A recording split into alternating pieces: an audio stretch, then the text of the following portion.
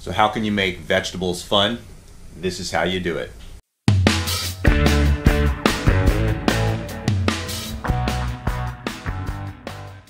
Use a barbecue. You can actually barbecue the lemons. That's kind of cool.